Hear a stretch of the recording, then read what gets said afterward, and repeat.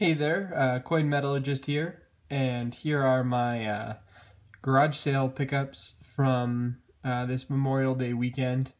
It was pretty rainy on Friday, so I didn't go out at all. I went and did real work, and then I went out on Saturday, but I had my wife and baby with me, so I didn't get to nearly as many garage sales as I would have if I was all by myself. And I'm wondering if maybe people will have garage sales on Monday, Memorial Day. Not really sure if that's something people normally do or not. Any of you guys know if that's something that typically happens or not? A lot of what I got here is jewelry. Maybe go through this somewhat chronologically in the order that I got it in. The first thing I got was this little cross that's labeled 925, like right there in the middle.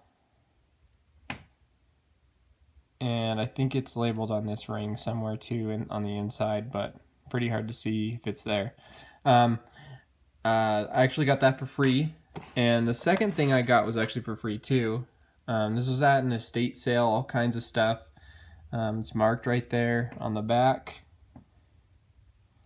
and on here. All of these silver things, I've checked them to see if they're magnetic already, but I haven't scratch tested them yet.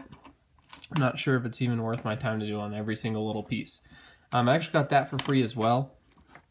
There was this one really good garage sale where this guy had all kinds of good stuff that I enjoyed, and I got all of this stuff there. So I got these two silver plate knives for $1 each.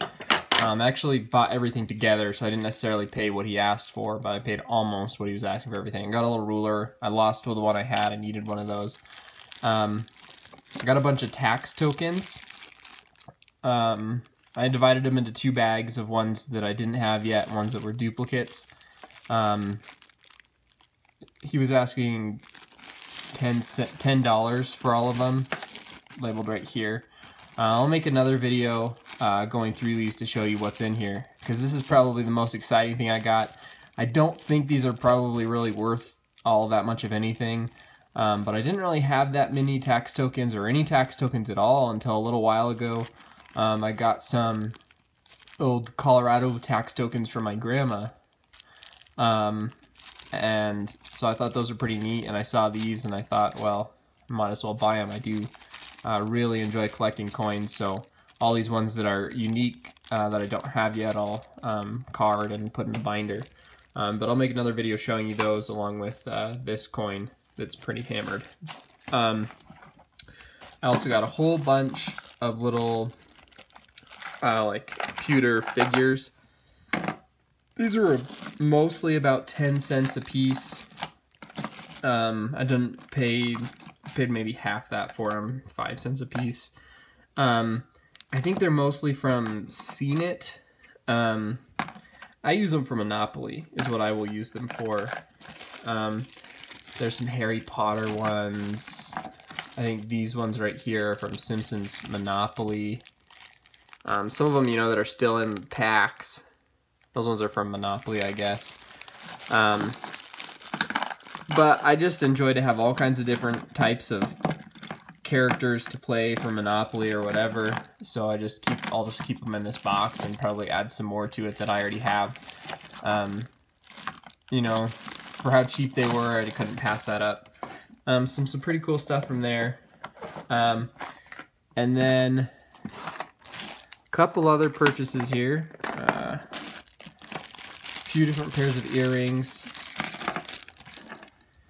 that are all marked silver here, marked 925 mostly. Get them untangled. You should try to get silver earrings for about $1 a piece. These ones are marked right there. These are actually a pretty heavy pair. It's a pretty good buy for $1 there. And these ones are probably not worth much more than the $1, because I'm not sure this part up here is marked. This isn't, so I think all of the metal in here is probably silver, but I'm not sure, or if it's just that, or if any of it really is. I'll have to do some testing there. That probably wasn't too valuable. I got this here for $1. So I think it's a bracelet. The little heart pendant's marked 925. The bracelet itself is not necessarily marked, but I will test it. It looks silver, so I think it's all silver. I had one little thing that I'm not seeing here. There it is. So this is, I paid 50 cents for this little fish earring that's marked 925. These navy pins, I think that's for maybe like a tie or something with the two of them connected. These are marked, say sterling, on the back of each of them. They must have been coated in gold or something, because they don't look sterling at all. But, you know, maybe those even have some collector's value where it's the navy. And then this pretty terrible, with like bit corrosion there, silver plate knife.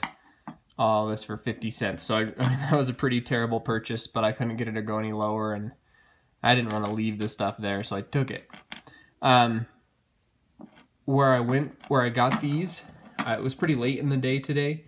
And I'm fairly confident if I would have got there early in the morning, I would have got all kinds of great stuff. Because she was telling me how there were just piles of jewelry and people have been looking through it all day. So it's like, I should have got there early in the day.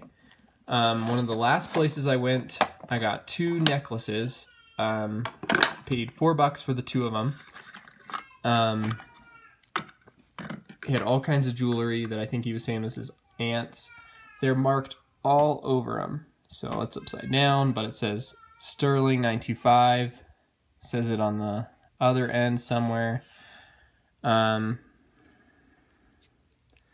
Marked all over it. Both earrings are marked on the back, and the little connecting piece is also marked 925 sterling. They must be like electroplated in gold, or at least gold colored. So it doesn't look like a very good plating. So I'm hoping that's real, you know, for $2. Not sure exactly how much that weighs, but that's a pretty good buy there.